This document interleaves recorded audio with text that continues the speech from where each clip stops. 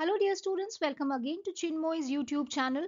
So already I have posted two videos on the sample question papers, which is basically objective, and I have discussed already in the previous lessons that in the previous two videos that what type of objective are going to come for your 2023 exam. In the first lot I have discussed about the alternative questions like multiple choice answers, and in the second part I have discussed about name the following. Now, in yesterday's episode, I have given you a suggestion of few important diagrams and flowcharts for your exam 2023 biology. Now, in today's part, I have taken the part 2, that is the important diagrams of human anatomy and physiology. So, if you have not gone through those lessons, I am giving the link above. Go through them, and please don't forget to subscribe to my channel so that you can get the updates in a sequential manner. So how I am teaching in a sequential manner, you will be getting the updates in that way only.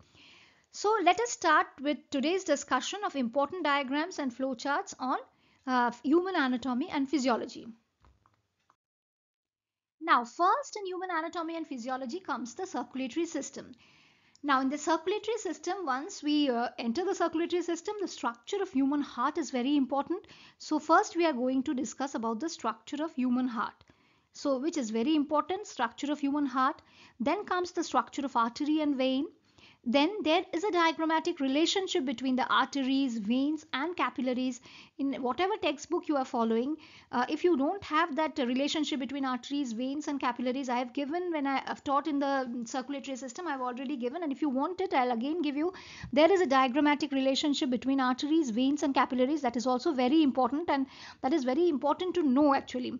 Now next comes the flow chart, which is representing the double circulation. Then the blood flow through the heart, and it should be done with arrows. If you are not putting the arrows, the blood flow from which direction to which direction the blood is flowing, the flow of oxygenated blood as well as the deoxygenated blood, you will not be knowing. So the blood flow through the heart, the process should be practiced with arrows always. Next comes the ABO blood grouping system. It is not a diagram, that is a chart which should be known with the antigen and antibody, whatever is there. The ABO blood grouping system chart should be practiced. Then the types of leukocytes. Types of leukocytes you should all practice with different diagrams and with labeling. So what type of bilobed, trilobed, what are the types of leukocytes there are, you should practice that. And the human blood cell.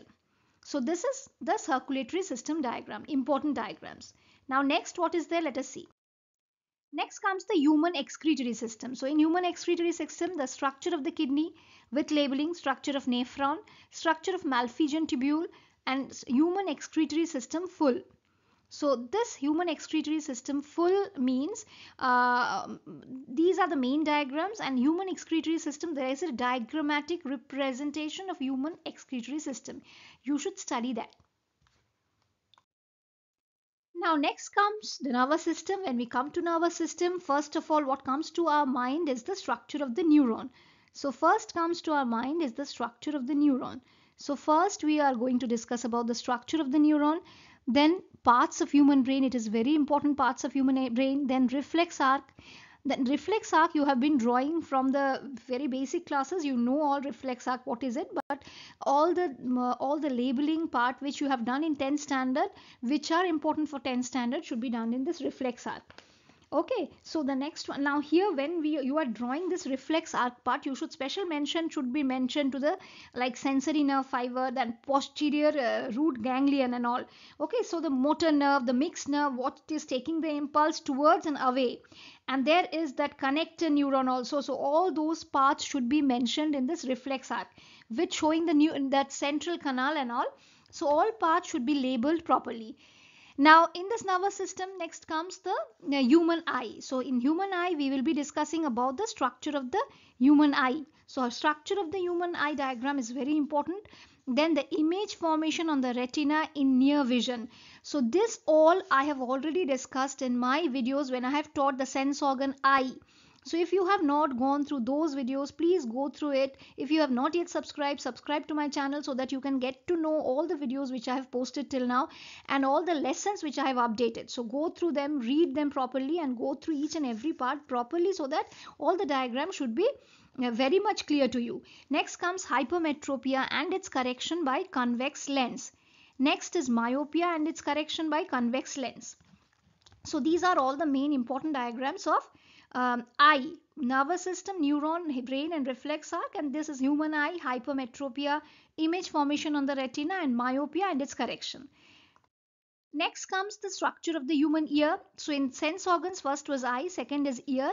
Now mechanism of hearing, from here only you can show them the mechanism of hearing with a label diagram.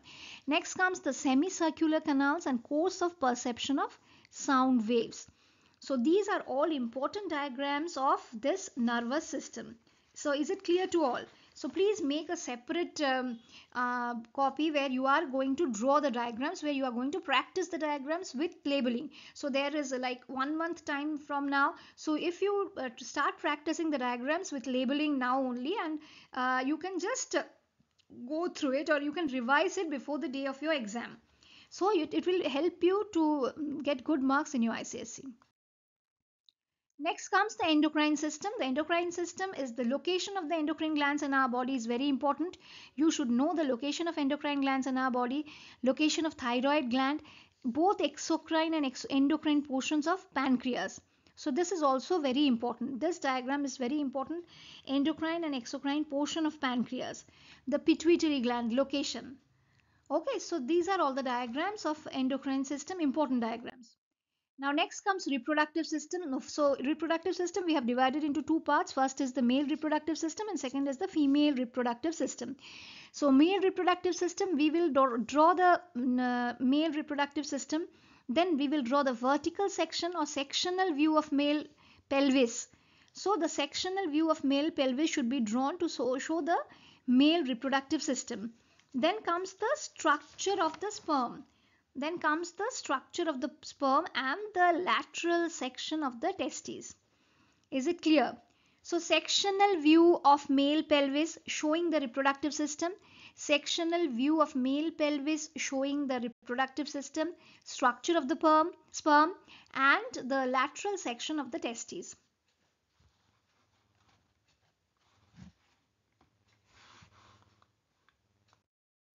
Now next comes the female reproductive system. In female reproductive system, the first one is the female reproductive system itself. So the female reproductive system, next comes the structure of the ovum, then the development of the embryo within the uterus and the ovum surrounded by the sperms.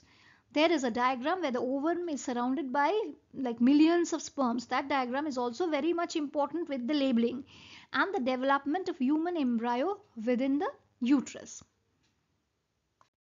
Now the last two lessons are population and pollution. So here no need of any diagrams, no practicing diagrams. So till now whatever suggestion I have given regarding diagrams, in the first part basic physiology, cell cycle and all, go through that, and in the second part human anatomy and physiology, go through these diagrams only thoroughly. So if you are going through these diagrams thoroughly, then only you will be getting all the common diagrams, all the common flow charts, and you will be getting very good marks when they are giving you the label diagrams. If they are giving you the diagrams and they tell you to label them, if they are giving you the draw label diagrams, in both the things you will be doing very well. So go through it, and I'll be uploading the next post very soon, where I'll be coming with the next set of objective type questions. So first we will finish the objective questions and the diagrams, then we will come up with the subjective papers, and I'll be discussing with the subjective parts, taking each and individual lesson at a time. So we will go through each and every lesson at a time, and it will be a quick revision for us before the exams. Okay, all please subscribe to my channel, all of you, and keep on sharing my videos. Thank you.